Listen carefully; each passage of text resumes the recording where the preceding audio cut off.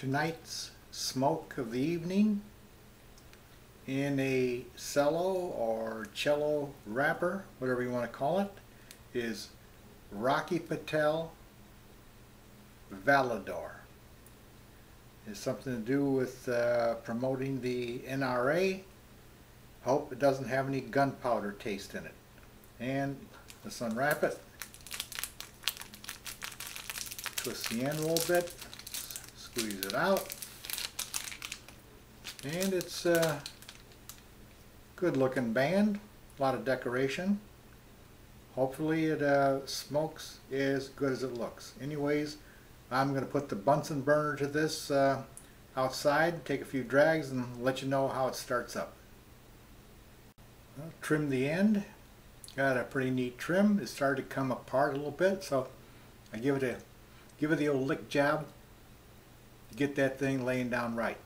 Then what I like to do is on a band, this is a double band, I like to just start the band with my fingernail, just pull it apart just a little bit.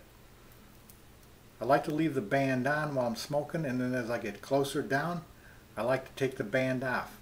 But if I don't start the band, sometimes I have a hard time finding the edge to get it started. And the first thing you know, I'm playing, and the cigar's going like this, and the ashes are falling all over me. So just get it started a little bit. So next is light up. Lit up very nice. This is about what? 5.5, 6-inch cigar.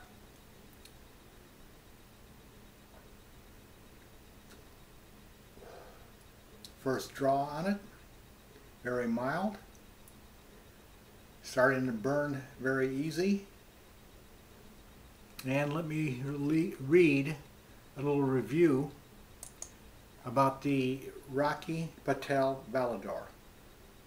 It is exclusively made for the NRA, National Rifle Association. It has a gorgeous reddish brown Sumatra wrapper from Ecuador with a Nicaraguan binder and Nicaraguan and Honduran filler tobaccos. The Valador is a medium to full-bodied cigar. I agree with that.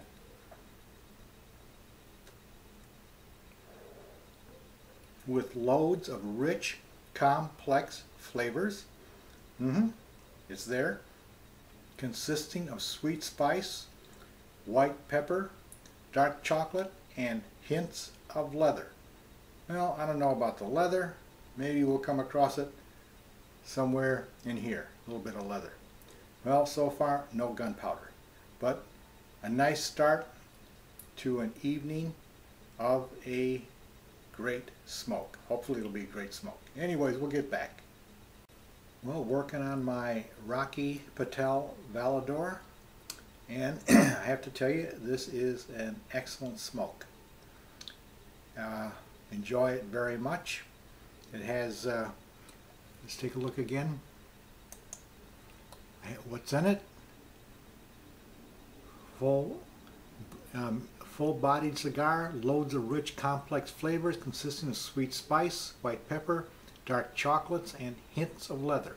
Well, I think I even caught a little hint of leather getting halfway down. Anyways, highly recommended cigar. I got the first band off, and I'm down to the second band.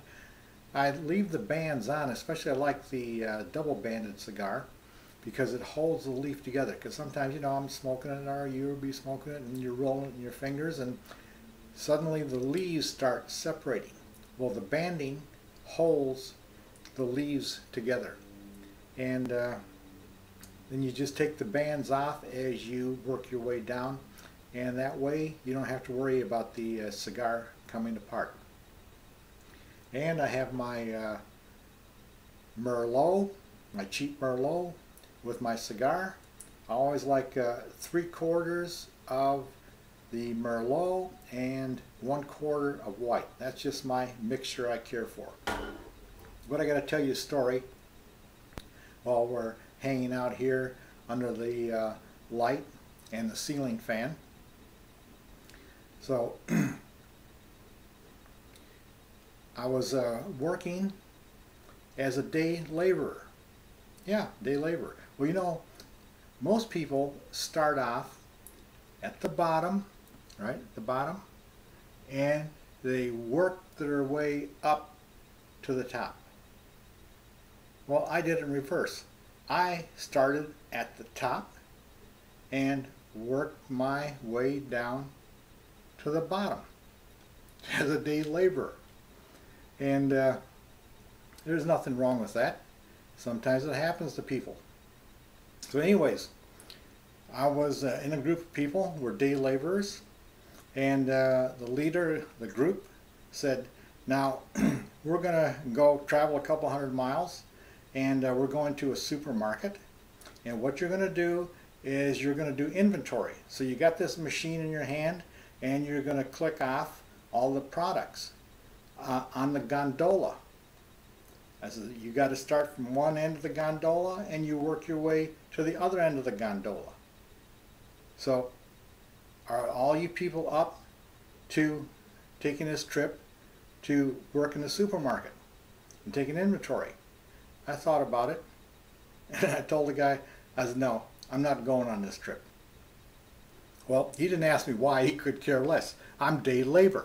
You know, he can get rid of me anytime he wants. So I walked out. But this is the reason why I didn't take this particular job in day labor. Because he says, we're working on these gondolas.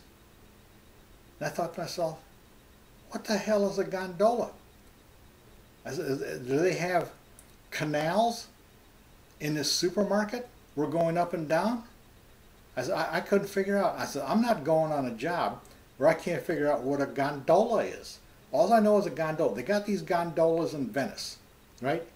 And I couldn't picture a gondola in a supermarket, a boat going up and down the aisle. Now, if the guy said, we will be going up and down the aisle doing inventory, I would understand him. But when he said, we're going to take the inventory on the gondolas, I said, man, this ain't going to work out at all. So that's my story of I almost went to work on a gondola. Well, gondolas to me are close to shinola. And that's my little story on the day I almost went to work.